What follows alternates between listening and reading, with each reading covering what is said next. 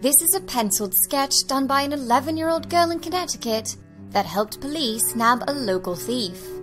After a string of robberies in the town of Stratford, police took to the streets to ask residents if they had seen anything suspicious.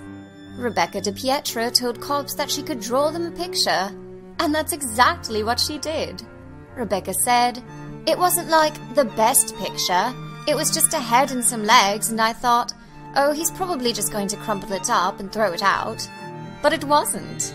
The sketch was used by Stratford police to catch a burglar responsible for 10 robberies in the area, including one at her home. DiPietro was honored by officers during a police ceremony on Thursday, October 15th.